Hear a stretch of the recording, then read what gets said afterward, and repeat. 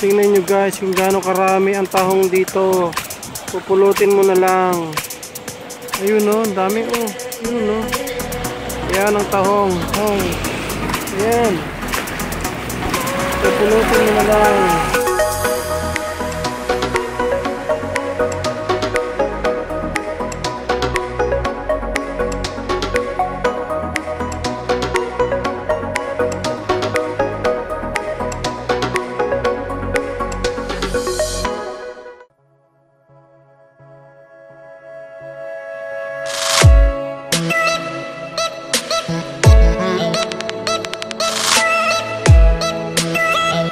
Morning!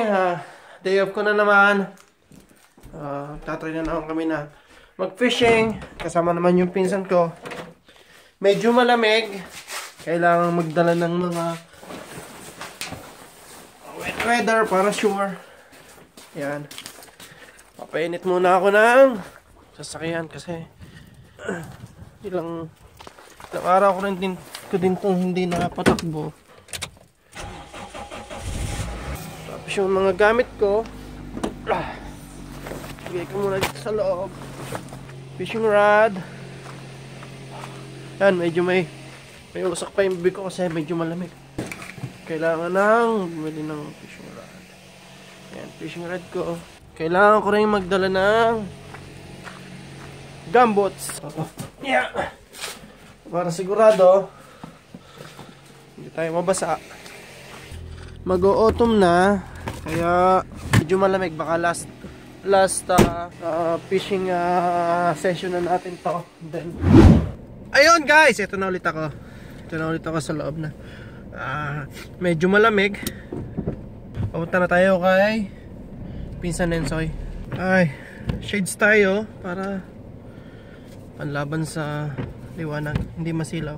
Yan. Tangina. Hiping-hipi. Tara na guys. Medyo malapit lang tong bahay ng pinsan ko.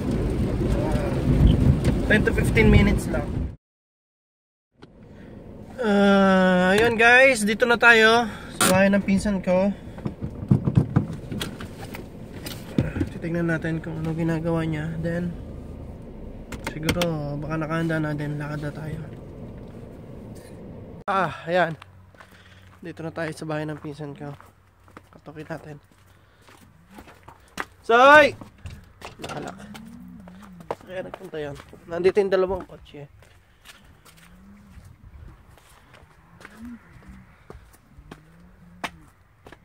Hello! Ba, nakahanda na ako. Si Alpin, nakausap mo? Hindi pero ayan guys, ito na tayo. Kasama ko na pinsan ko. Tablet ka naman yun. Gagala na naman. Gagala na naman kami. Pipishing. Tatry naman namin sa ibang lugar. Malapit na mag-winter. Malapit na mag-autumn. Malamig na. Mahirap na makahuli ng isda. See you later guys.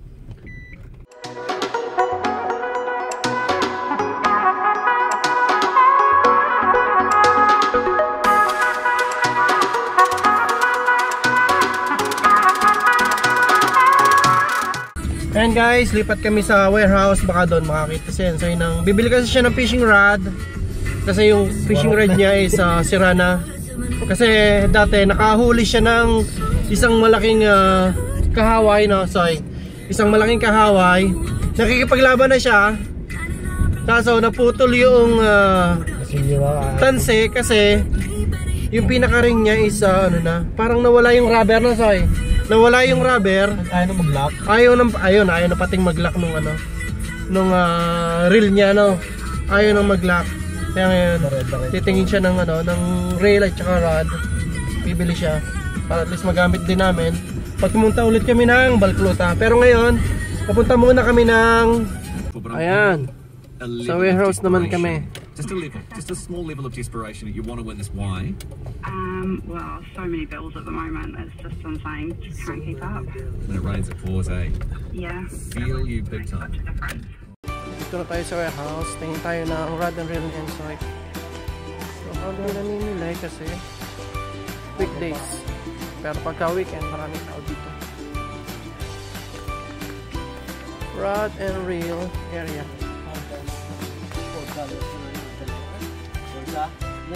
Ilan piraso? $5 isa? Kapag ka dalawa? Kaya may $5, $4. Ito lang dun. Medyo maliit siya, malaki $4. So, mas mura dito. Ayan guys, oh. $4 sinker na may anchor.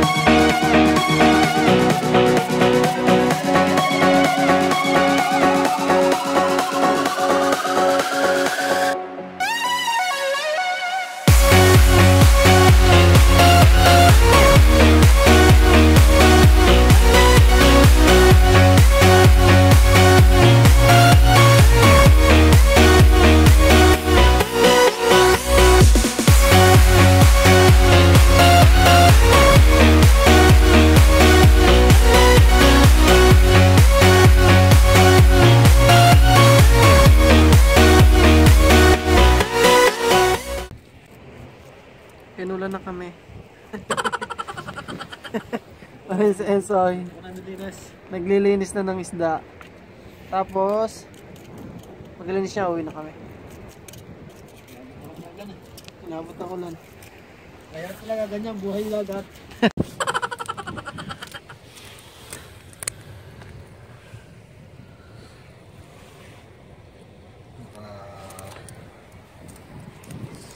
Nanguha na lang kami ng tahong. Ayan, tahong. Ayan o, ang laki niyan. Tahong. Tahong, tingnan mo laki niyan o. Ayan o. Diyan lang yan sa batuhan. Ganyan kayaman ang 14 years old. Sa'yo, pakita mo sa kamay mo. Ayan o. To mga 21 years old. Naman, lalaki niya, no? Libre. Sige na, tara, win tayo. Yan guys, pauwi na ulit kami. Nakahuli. Ilan lang huli natin? Apat na istang bato. Grass. Wala namang ano yun, size limit. Okay naman, kahit gaano kalaki. Tapos nakakuha kami ng Galang kaliwa. Tahong. Ang lalaki ng tahong. Sa atin, hindi ka makakakuha kahit tulyo. Wala ka. Sabado, balkuta kami. Balkuta. Sila sa Sabado. Hindi ko na day off. First day ko na ng trabaho yun. Jericho. Sinaparing Jericho sa Sabado. Ganda pa naman. Kita-kits na ulit guys.